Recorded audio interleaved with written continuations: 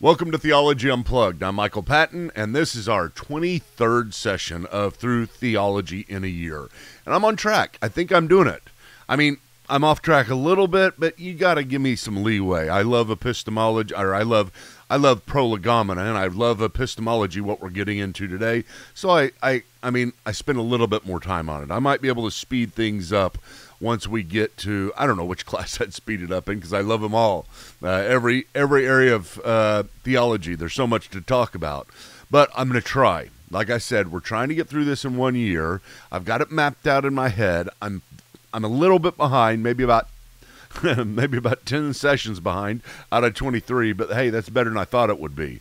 I'm glad you all are here. I hope you all are subscribing from wherever you're at. I hope you are commenting from wherever you are at, because I need that. I need you to comment. I need you to say something. I need you to rate it, because that gets the algorithm going. The more comments we have, the more discussion we have, the more it gets spread. I need you guys to share it. If you would, share this. That would be wonderful. Share this with a friend. Tell people that we're going through this.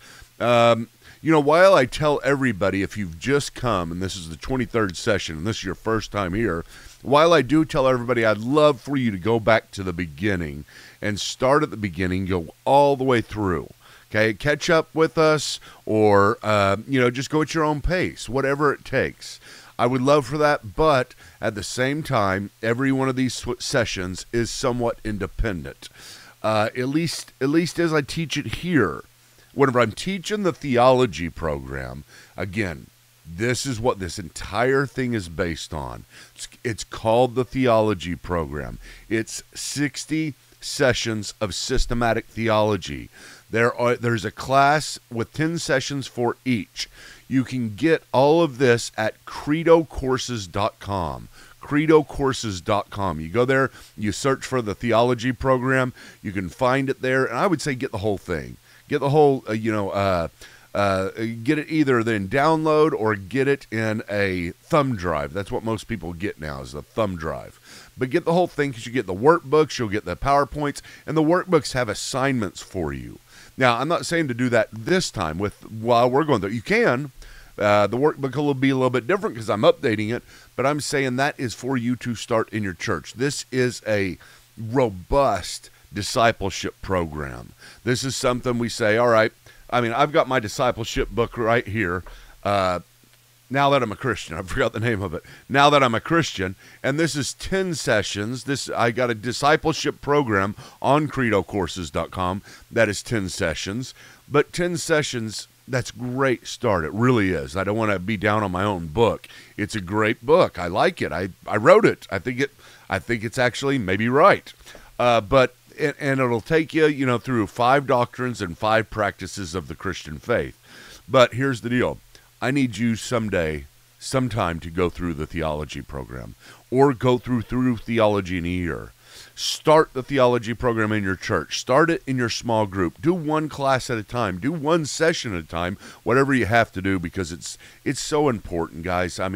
Theology is what God uses as the gatekeeper to reality. It's not the media, it's not politics, it's not everything else that's going on in the world. Theology is the ultimate gatekeeper to reality. We have to realize that. We have to spend time in it. We have to dig deep in it. We dig deep in the Bible because it's our primary source, as we saw the last, 13 sessions we talked about how to get theology from the Bible. But today we are moving on to epistemology. Let's see here. I didn't test this beforehand, so let me try to get this thing going. I forgot to test it. That's all right. It's my Stream Deck. My Stream Deck switches between everything, and let's see if this still works. There we go. Okay, so today, and it says session 4, and it says session 4 because that is what session you would be on if you switched in the theology program that I was just talking about. Session 4 is whenever we start talking about epistemology. And specifically today, we're going to talk about postmodern epistemology. Postmodern epistemology is let's start with something else. Let's start first with just epistemology and understand what epistemology is. What is it? I mean, that's a great big word. Maybe you've never heard it. I had one person in class, and I tell this every time because I think it's hilarious. I was in my singles class whenever I was a pastor, and I was teaching through epistemology. I did not hold back with my singles. They were great, and we went through theology all the time. But I said, does anybody know what epistemology is? And there was a guess here and a guess there, and then somebody said, is it the wife of the apostles? It was great. I mean, we just fell apart laughing. The wives of the apostles. No, that is not what epistemology is. Neither is it the study of the epistles. You know, that'd be a good one. It's close. The study of the epistles of Paul, or the epistles of the New Testament, the letters of the New Testament. That's what an epistle is, but that's not epistemology. Epistemology is, well, let's go to a definition here, maybe from Webster's dictionary. That's a standard book. It's the theory or science of the method or grounds of knowledge. What? That doesn't make any sense. The theory or science of the method or grounds of knowledge. Basically, whenever you're talking about epistemology is how do you know? Now it's not saying kind of like you say something to somebody, you know, like, I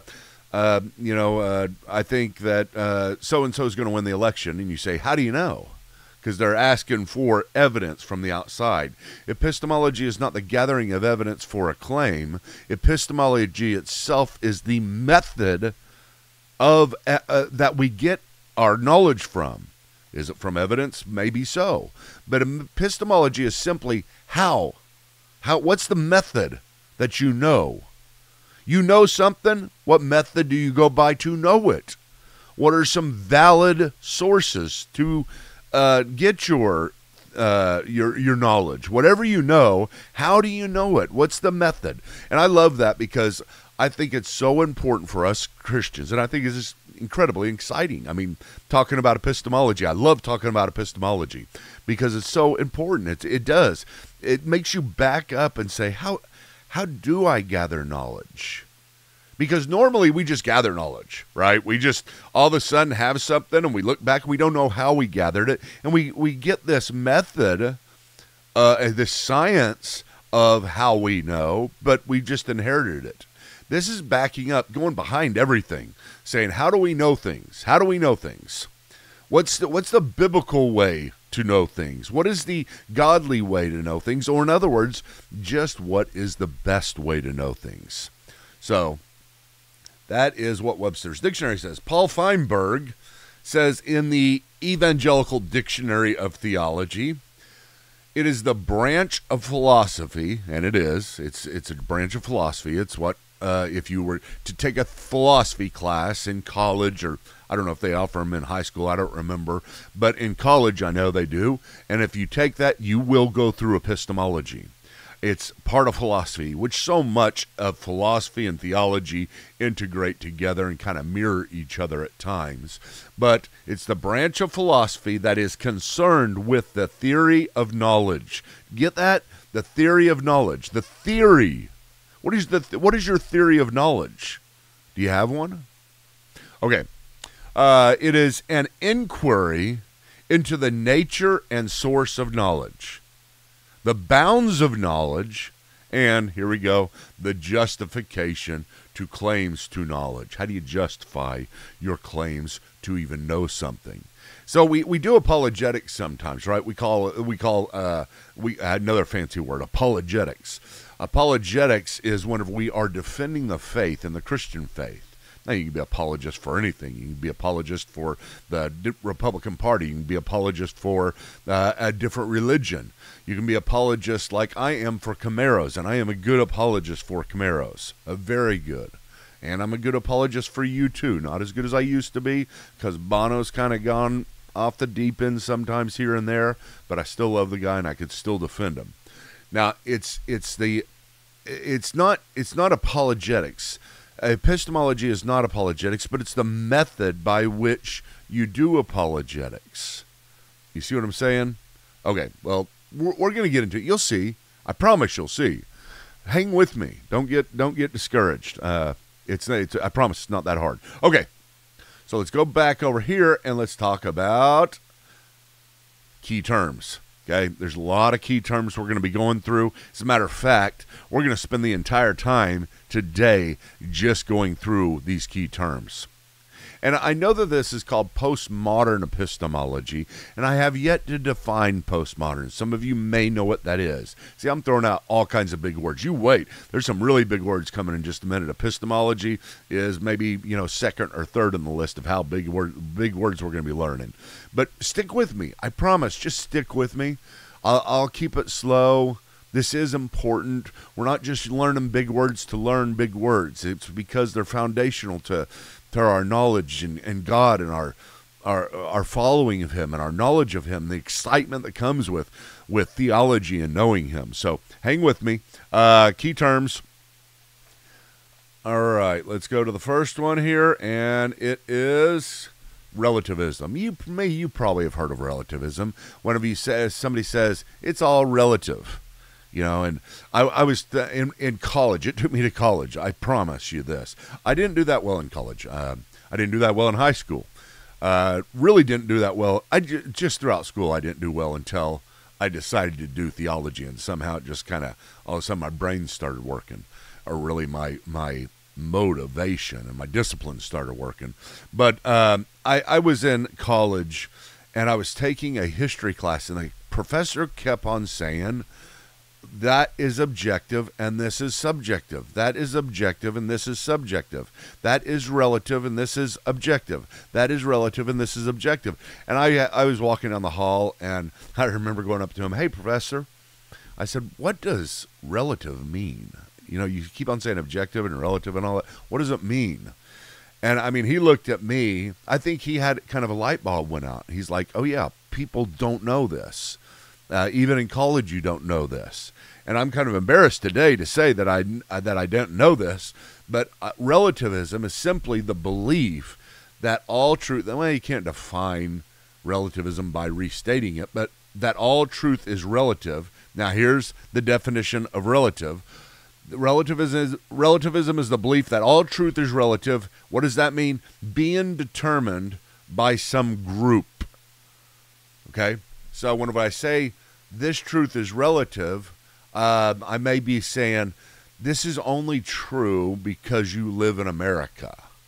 This is only true because you're in Oklahoma in the Bible Belt. That's why you believe it's true, and it's true for you there in Oklahoma. That would be a relative truth. Some people believe that truth is relative, that it is defined by the culture, by the people that hold to it, by the time span.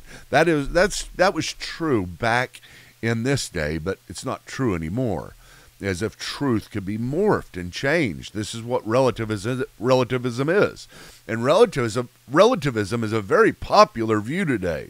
I mean, people really do hold to this, thinking that truth is actually relative. Morals are actually relative. This is something that has come, and we'll see, this has come with postmodernism. This is something that develops, and I'll tell you why next time. We'll really try to get into more of the why do people believe that truth is relative? Why did it change? And I want you to understand where they're coming from. People who say that truth is relative, some of you are looking at this and saying, how can you say that? Truth is truth. That it can't be relative, or it's not truth anymore.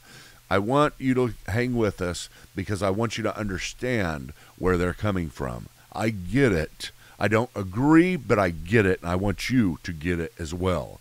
Okay, so that's one. Some people believe that all truth is relative, therefore they are relativistic. That is relativism. Okay, what's the next one? The next one is, come on, key terms, what are you doing to me? Okay, subjectivism. So we got relative and subjective, relativism and subjectivism. Sometimes people use these two terms interchangeably and say relativism and subjectivism are the same, and very often they are. I don't mind that at all.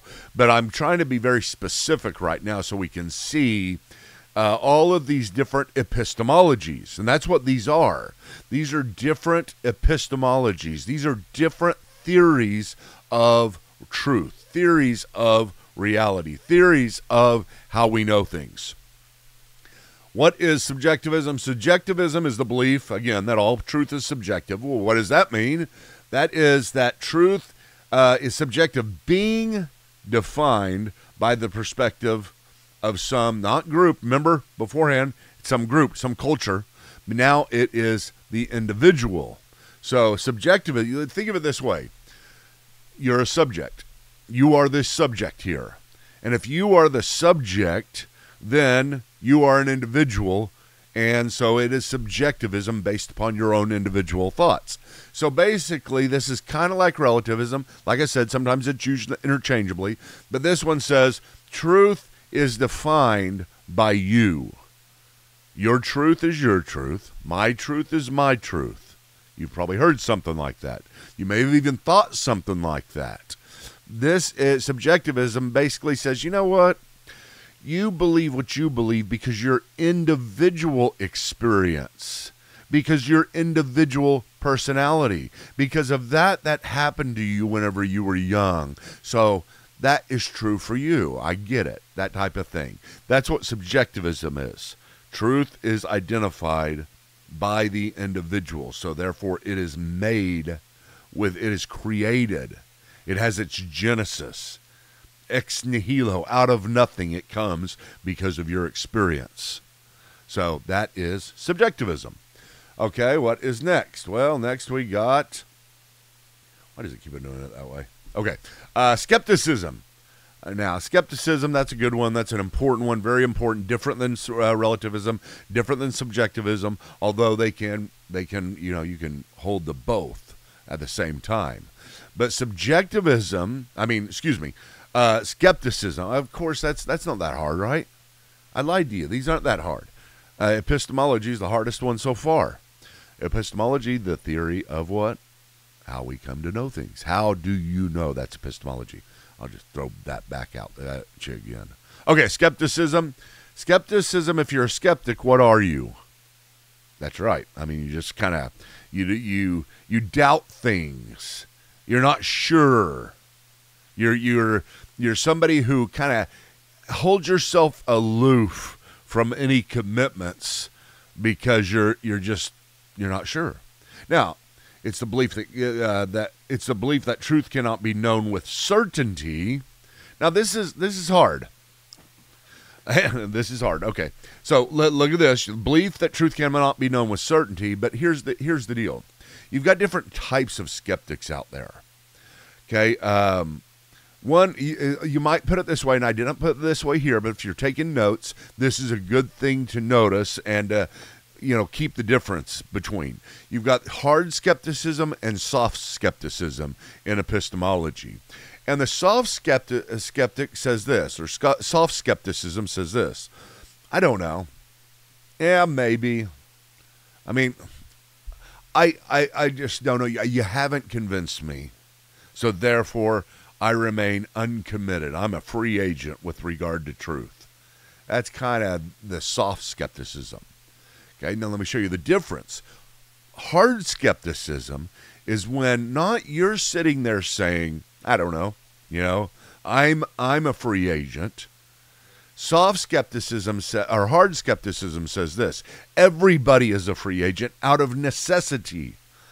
You cannot know. It's not that I don't know.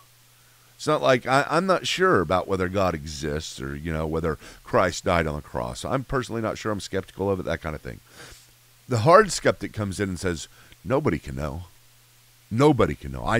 I know enough to know that there's no way anybody can know. Now, the question at that point, we'll talk about this later, is what does he mean by to know? I mean, the hard skeptic usually has some type of very, very determinative way that they have in their mind that we're supposed to know before we can say we know. Well, I'm getting ahead of myself. Anyway, so you get the difference. Hard skeptic, nobody can know. Soft skeptic, I'm not sure. Nobody can be sure, not sure. Okay. Now, what is next? We have got perspectivism. Perspectivism is the belief that truth is found in the combined perspectives of many. Belief that truth is found in the combined perspectives of many. You're probably thinking, I see all this all the time. You may even be thinking, this is me. This is what I think. Each one of these represents me to some degree. And that's fine. I mean, that's what we're working towards. We're trying to understand this. I want you to get a grasp of who you are, and then we'll evaluate this and try to figure out which one is the best, which one is the truth. But perspectivism is different than the others, and so in a very real way, because it says, only when you have everybody come together with their truth do we find the complete whole. That is the truth. So it's this mixture, you got to have cake batter, and you're putting together flour and sugar and vanilla and everything. It's only whenever it all comes together that it's truth. So everybody has an ingredient to truth, but nobody has the only ingredient. Everybody is needed. Now, again, like I said, you might see saying, man, that's true, Michael. I mean, that seems right. I mean, this is true in a lot of cases. You got, if you're married, you got your husband and your wife, and normally whenever you guys come together and you see each other's perspective in whatever issue, controversy, or decision you're making, the best is that combined perspective that makes the decision. The woman and the female and the male, the personalities, the ways in which they think. Now, perspectivism says, well, let's take it this way. You've got the Muslims believing something. You got the Christians believing something. You got the Hindus believing something. And all of them are kind of true, All of them are true to some degree.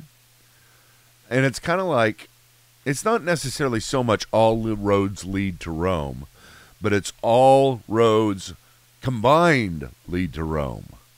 That's the idea here.